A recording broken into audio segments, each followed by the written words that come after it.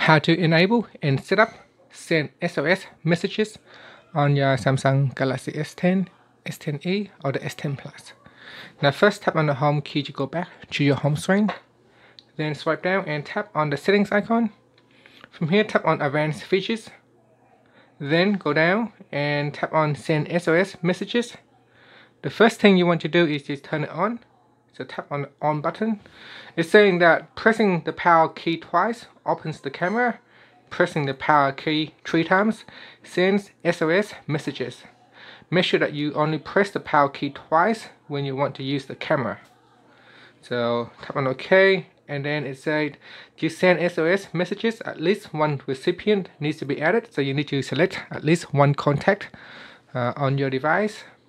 So I'll tap on the add button here to choose a contact. You can create a brand new contact at this point, or you can select one from the contacts app. So here let's say we're going to choose that one and that one. So you can choose more than one contacts. So that one there, that one there. So the maximum you can choose is 4 contacts, and then tap on done. So now that 4 contacts has been added, we can go back. So you can see here it says send messages to 4 different contacts. Down here you can choose to attach pictures or not.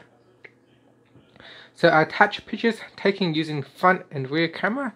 So with the camera it will automatically take a photo at the back and then at the front. And it's also attach audio recording if you choose so. So you can tap on the switch to turn it on or off.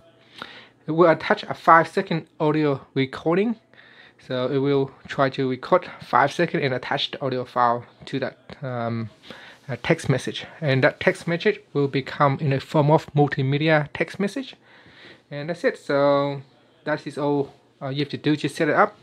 So in order to use it, simply just press on the power key 3 times, 1, 2, 3, and then it will, you can see it will start to take a photos back and front, and it automatically send out the SOS text message. Now you need to have a working SIM card for this to work. So your SIM card will need to be able to send out multimedia text message, as well as you should have mobile data turned on so that it can send out multimedia text message. If mobile data is not turned on, then it will not be able to send out a multimedia text message.